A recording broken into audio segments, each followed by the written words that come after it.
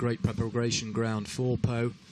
And 3 of those horses first timers at the 5-star level, including this gelding, Viscount Viktor. But what is important to say is, even if he's 9 years old, the horse has to qualify to come here. You can't arrive directly to the 5-star. So he is 9, so he's young, but he should do very, very good results before that in 3- and 4-star level to arrive here in 5-star.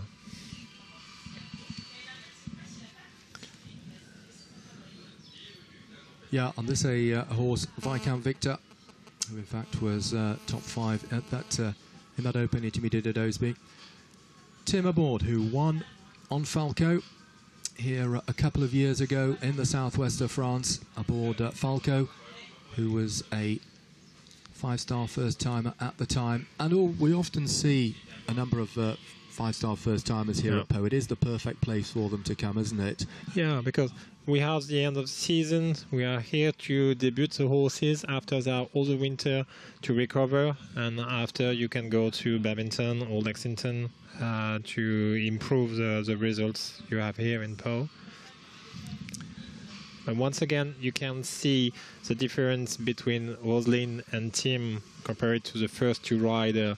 There are riders who come here for the victory, and they ride the tests. Every step of the test they ride, and it's very, very good to see that, and you can see very high marks like that.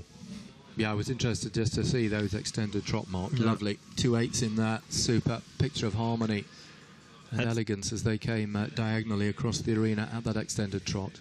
And it's not only because he is the former #1 in the world, it's because he rides the test. A difference on the 2 first rider who ride to avoid mistakes. Here, he rides to have the best mark as possible, even if he has mistakes. So it's different, but it's different goals too. I'm sure that the 2 first rider do the best of what they can do with the horse. This horse looks better than the 2 first horses, so you do with what you have.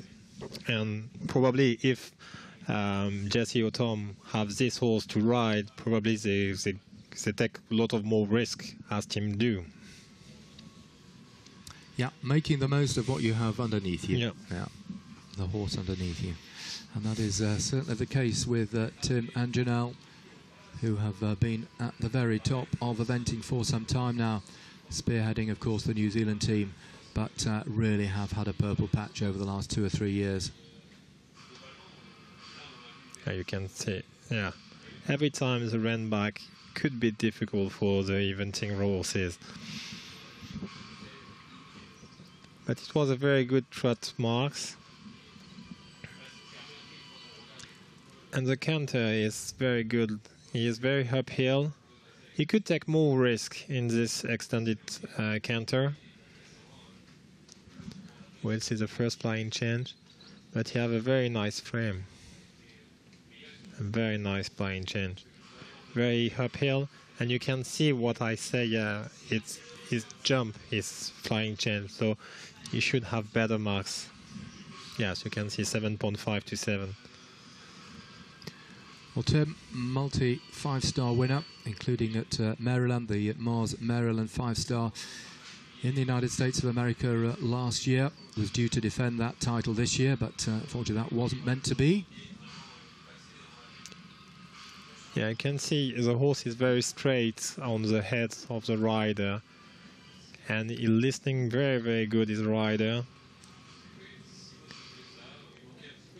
Yeah, it's a very pleasant test. Yeah, and just watching these two last night here in the familiarization, watching them work, it was a picture of harmony then as well. Yeah, and you can think by watching that it's easy, the dressage, but no, different. But when you get to here, so easy. Within the whiteboards, yes. Perhaps you can hear some helicopters or plane, because we are very close from the airport here in Pau. So it could be disturb a little the horses, but this horse is very confident on his rider, so yeah, it's very good. The last flying change, Yeah. The flying chain from the left to the right is not jumpy enough, but the right from the left was very, very good. Tim and Janelle, of course, now based down at the absolutely fabulous Cheddington facilities in the very south of the UK. And huge applause for Tim Price for New Zealand and Viscount Viktor. Score 27.9 before we wait for the final marks to come in. No flying change marks there. And I will take the lead just in front of Rosalind. So you can say that Tim and Janelle are based in the UK, but you will see some US rider who based in the US, and the horses fly from US to Pau just for Pau. So that's a long trip for the horses. It's the same as last week. We have Maryland, and the horses from Europe fly to Maryland for that. Yeah, it is very much a global sport, isn't it? And the horses are